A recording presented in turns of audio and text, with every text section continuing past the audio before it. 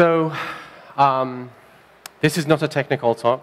I hope it's good after all the technical, amazing talks that we've had. But today I wanted to tell you a little bit about sharing our experience in running Docker at a fairly large scale, not necessarily in terms of number of nodes, and not necessarily, well, certainly not as big as Google's, but mostly around how did we go about building a product that can cater for thousands of different workloads without knowing what those workloads are. And I think the reason I wanted to talk to you about and share this with you was that I feel that we know what containers are. That's why we're here. And we're interested in them. We've seen the light. But many of us will go back to our companies, to our organizations, and want to evangelize the benefits. And we will get certain questions and pushbacks from operations, from other developers, from managers, from the business. And I think it's quite helpful if we could have some sort of idea as what those questions are going to be, how we can solve them. So first thing is, what is the story for Cloud 66 and how did we go about choosing containers as a solution that we can help our customers with? So we are a full stack container management as a service, which basically means we take care of everything you need to get containers, specifically Docker in this case, into production on any cloud provider that you want, or your own servers under your own cloud accounts. We support about 8 cloud providers, and you can use those. And we identified about 11 components that we had to build or pull in from other great open source technologies out there to enable this thing. Now, to give you a little bit about this idea of a scale of this, we're running about more than 2,000 applications on the platform, taking out the number of different environments for the same application. It's about 1,200 different separate unique workloads that we run. They are powered by about 3,000 servers, about 7,000 developers in 800 companies use it, in 8 cloud providers, the usual suspects from Amazon all the way down.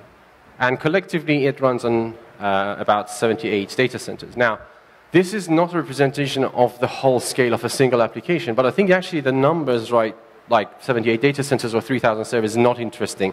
What is interesting to me is the fact that we have about 1,200 different workloads and we had to build a product for that, and the things that we had to make decisions on I think are interesting. Before I get into why we chose containers, I'll just tell you a little bit about what we used to do before that. So we started the company in 2013 with an aim to make it easy for developers to build full stack for web applications, mobile backends, and APIs, which basically meant anything from database all the way to load balancers. But about a year ago, we started to see a pattern, which was quite familiar with if you were around the time that NoSQL databases were coming around. Everybody wanted to run everything in a NoSQL database, and then after a while, there was a realization that you have your RDBMSs for a purpose, NoSQL for something, key value pairs for something else. And then the same multiple technology backend started to kind of trickle down all the way to the front end. And about a year ago, we started getting questions like, so I have an API written in Go, my mobile is served by Node.js, my front end is Rails, and I want all of it running under the same umbrella that you are providing only for, say, Rails. We looked around for technologies, and we found containers to be very useful. So why containers? I think the top reasons is something that everybody in this room should know, and I'm sure you do. The fact that they support polyglot applications, so you can put anything in the container and you don't care what's in it. It just has to adhere to certain specific standards, and it works. It decouples you from convoluted runtime packages, and it's very fast, much far faster than VMs, and more efficient. You get more juice out of your box and everything else around it. Two things that were very applicable to us was what I call the group picture effect of images. So you have like these cloud providers, and like EC2, for example, you have AMI. And it's kind of like you get the whole family together, like great uncles and aunts and everybody else together, and you take a group picture of this, which is your image for the VM. And then as soon as you take that picture, it starts to drift and become out of date. People get hair transplants and have babies or whatever that might be. So you have to get everybody together and take another picture. And it's the same with AMI. So you basically, every time there's an update to a library, your whole image gets out of date. So you have usually 2 ways of dealing with that. You either find yourself dealing with a nightmare of images, or you find yourself going back all the way to vanilla getting the minimum image possible, and then building everything every time. Apart from the speed issue, I often find that this solution doesn't work really well because at the time that you want to build, you're exposed to a lot of third-party things, like the URLs might not be there, GitHub might be under attack from China, whoever knows, things happen exactly at the wrong time. So containers helped us a lot with that because you have these layers and you change an upstream layer and everything on that, above that doesn't change, and it's really good. But I think the most important thing that's not very obvious, and it kind of comes about when you go to bigger organizations, is the clear separation of devs and ops. When you have everything inside a container is dev, anything outside is ops. And that's great because when you deal with a full stack deployment like what we used to do, we often find ourselves going and helping customers within their code sometimes. Because business is suffering. Something is down, something is slow. And you don't know whether it was the cloud provider, is it the network, is it the storage, is it that image that's stale, or is it there's a bug in the application? The fact that we can say, if you get this container, hit it on this port, and it returns a 200 and it's good, means that we can be sure where the problem or responsibility lies. And it is, I think, it is an artifact of bigger organizations having two different separate disciplines. But when we went out to actually apply containers to our setup, we realized that we have to make a lot of decisions. And it boiled down to about 11, from which OS to use, to what scheduling or orchestration engine to use, what about networking, service discovery, and all sorts of things. I'm going to just whiz through all these 11, and I'm going to go a bit deeper onto about 3, which is the OS vendor selection that we went through, the network solution that we chose, and the whole thing around build and traceability of developers' flow. But just this list essentially boils down to what is the OS that you want to use. Many people here before this talk talked about this orchestration and scheduling engine where you get a bunch of containers, a bunch of servers, how do they play out onto getting where they want to get to. Network, different options that you have on network. What is service discovery, as in these containers that you have are going to find each other and talk to each other. Where is actually the image? Where is this container going to be built? Is it an artifact of test, or is it a separate set of build servers that's going to do it? What about the repository? Is it private? Is it public? What about authentication? What about ACLs, if you have any? If you have any inbound compliance that you have to adhere to? Data and databases, essentially storage. Is it in a container, or is it outside the container? I mean, we heard both sides of this before. Mostly people arguing for them to be inside. For logging, we found that there are two types of logging that are very important. So developers are used to, as developers, we are used to doing active logging, where you have a log file or syslog, or like you send it to log entries or whoever else, and you actively log something, and you're very clear about that. But there is another part that we found with containers that is actually very important. That's what I call like passive logging, as in the container even doesn't come up. It doesn't hit your application in the first place, and you don't know why. Is it the volume that's not mounted, it's not there? Is it the port that's being used by somebody else?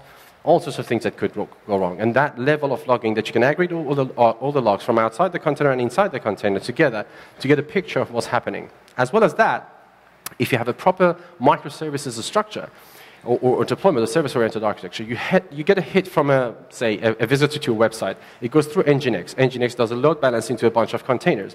This container goes from this server to another container at the back end on another server, and it goes to another one, dispatches out to a bunch of other servers, and then, good luck finding the log for this whole distributed system without having a session ID or what actually weaves these things together. As for monitoring, obviously you get a lot of metrics for the host level, but what about the things that you can get from containers? And are you going to go around and have another container that rides along other containers to kill the ones that are getting a bit big or consuming too much memory or CPU? Where is load balancing? Is it inside the server, or is it outside the server? Is it like the concept of pods, for example, for Kubernetes is another thing, where you have load balancers around a bunch of services. And debugging, which I found very, very interesting when it comes to containers, because the lack of logging that's actively prepared for that is one thing. But being able to fire up a container in an environment simulated like as if it is the production, with the network, with environment variables, with all the mounts that it has to have. So you can actually bash into that container and see what's going on, exactly what's going on, is another thing. And the difference here is that obviously we always discourage people from getting into an SSH into a server when it's production, because it's not immutable. People can go there and change something and say, oh, it's fixed. And they go home for the weekend and nobody knows what's happened. But with containers, because they're immutable, they cannot change, and if there's a change, it's going to be written by the next version. You can actually get into the container sometimes. I'm not encouraging that practice, but you can get into a container and actually see what's going on without, hopefully, breaking anything. Now, the first thing that I want to go a bit slightly deeper on, and like what decisions we made, is OS choice. So there's a bunch of operating systems that you can choose for containers, and essentially it boils down to two types and two different places. So the two types are Docker-friendly or container-friendly operating systems, and just vanilla, bog standard containers operating systems. The standard ones are, Debian, CentOS, Ubuntu, whatever is your weapon of choice. And then the container-friendly ones, like Core OS is, for example, one, or Rancher OS. Which one would you choose? The other thing is, where is that operating system? Is it the one that you're talking about on the host, or is it on the container? When we went out to talk to our customers about this, we realized that we were really pushing for a container-friendly operating system. And we went out and said, it is great, because it knows about containers. It doesn't have all that extra stuff that you don't need when you're running inside containers. And also, most important of all, you get the cycle of the release. So if you have a Docker container that requires, say, overlay FS, the upstream for that is going to have it, it's going to support it. You're going to get all the benefits and good things about it downstreams. And we go out to the customers and talk to them, and they say, well, hang on a second. So you want me to use containers to fix 3 problems, and you want to introduce a new version of an OS, a flavor into the data center, while I have a bunch of people who know Ubuntu inside out. I have a ton of chef scripts that I've written for Ubuntu, and you're telling me that I need to change that. Because of that, we had to go with Ubuntu Snappy, because it was something that people just were more comfortable with. Nothing against any other container-friendly ones. I think this trend is going to change, but at the moment, this is what we are getting back from our customers. The other thing is about the external OS. We found that CentOS is pretty much the one that people want outside the containers, because they're just more comfortable with the security, I suppose. But developers prefer some sort of Debian flavor. Now, the next topic is actually network, which I think is very important. Now, many people talk about network, and when networking started, it was about multiple containers serving on different ports. And I think that different ports actually caused a lot of issues when it comes to service discovery and network. And the reason is this. If you use something like multiple ports for your containers and your services, you essentially add metadata to where the services can be found. It's not just an IP address. It's an IP address, which is the IP address of the server. Then there's another IP address, which is the IP address of the container. And then there's the port that's sitting on it. And you usually get that whole container exposed at the server level on a specific port, and you get to that, which means you need metadata. That's why systems like etcd make sense, because they can capture metadata and notify you of a change. We actually implemented etcd. We went out to customers, and they said, why do I need to change my code? Why do I need to write this API? Why do I need to write hooks to get notified about the change? And why do I need to know different ports? My API is serving on port 80. That's the end of it. So we had to go back. We had to write a DNS-based thing. And for that, we realized that we need a network that supports individual IP addresses per container. We chose Weave, which was, we found really easy to use, but at the same time, it allowed us to span across multiple data centers. One trick here was this. We work with 8 data centers. Each one of them have, I don't know, about between 10 to 25 data centers around the world. And oddly enough, it seems that they are written by different people. So one DigitalOcean data center is like V1, and they use like 10 range for the internal IP addresses. The other one uses 172. And in the case of Microsoft Azure, you can actually find public IP addresses used as internal ones. So one thing that we wanted to do was, what if a customer has a stack that has multiple data centers across different cloud providers? What IP range are going to use to guarantee that there's not going to be any conflict? I think as long as nobody is going to build a data center in Yorkshire in England, we're going to be fine because we chose one geographical IP address there. As well as that, we use Weave and we padded that with the DHCP on top. They assign IP addresses and the DNS, which I'll get into a bit in deeper. So that's our service discovery / network. The containers at the bottom are connected together with Weave. Each container has its own IP address, 25 something something, which is a geographical IP address for Yorkshire. We have something that we call Delphi server and the Delphi client. Delphi client is a client for Delphi server, but as well as that, it's a local DNS server. It's very much similar to Sky DNS if you're familiar with that.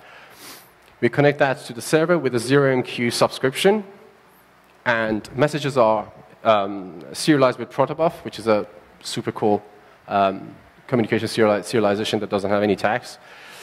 Our deployment engine, every time you deploy a service or the whole entire stack, will update a Redis cluster. A Redis cluster subscription publishes that to Delphi server. Delphi server invalidates all the nodes, all the DNS servers there, and then you can request where your backend is, which basically looks like this.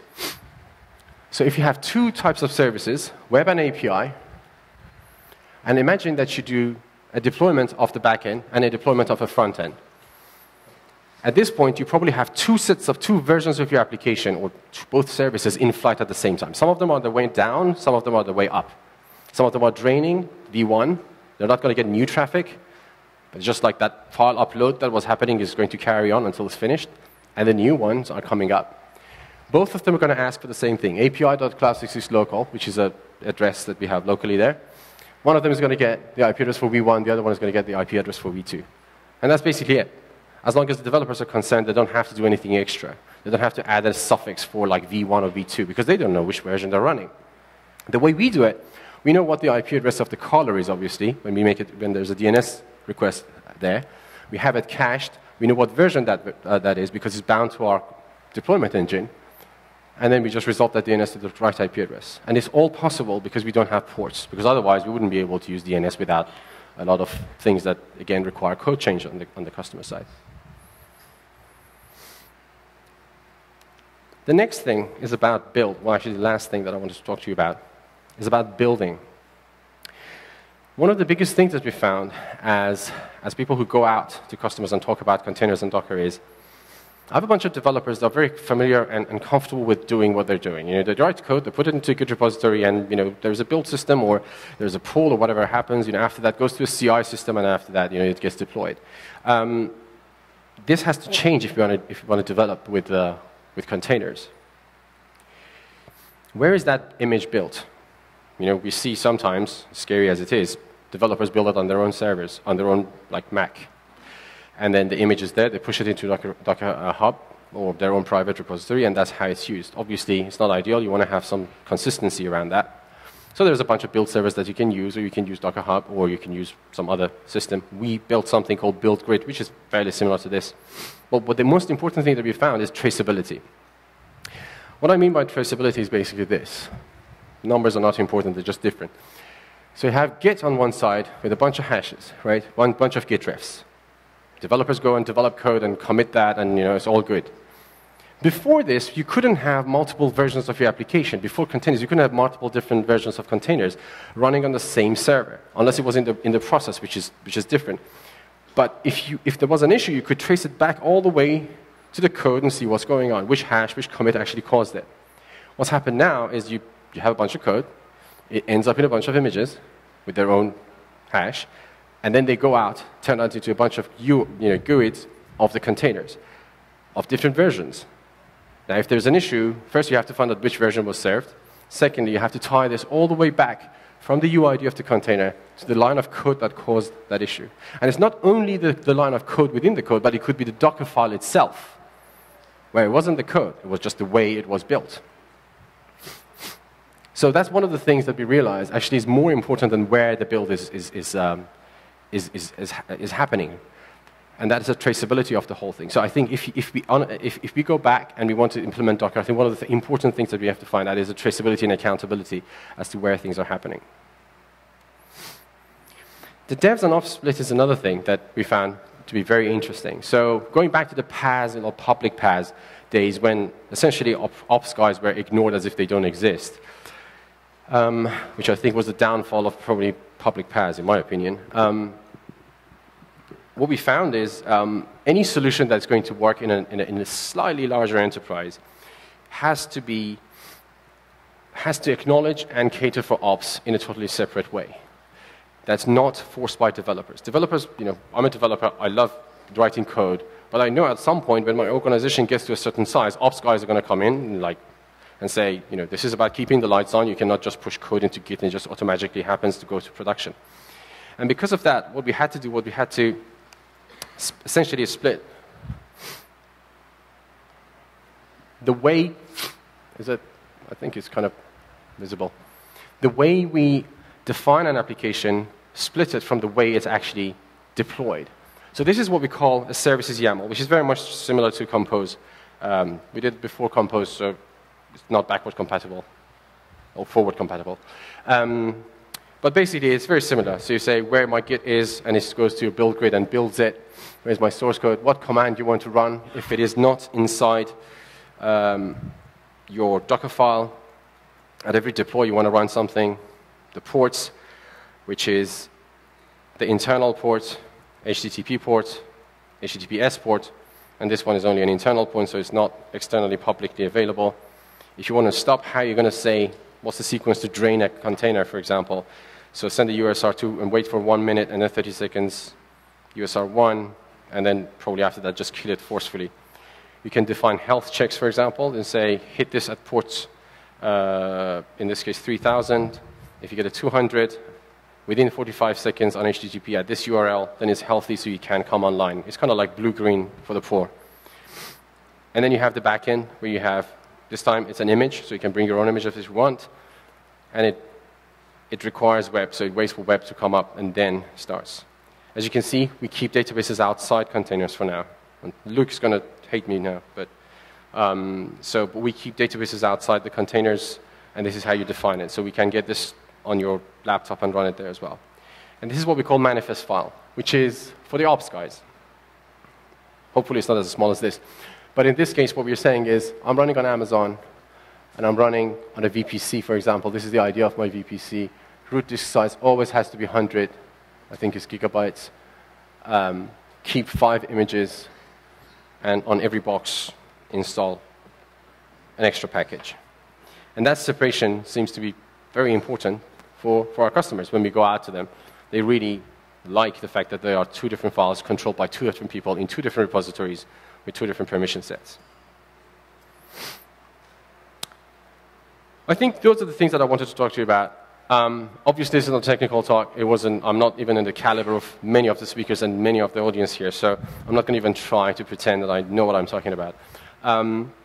But we usually, or not me, but our team usually blogs in detail about what we do, how we do it, why we get to the conclusion, and make a decision. It's on blockcloud66.com.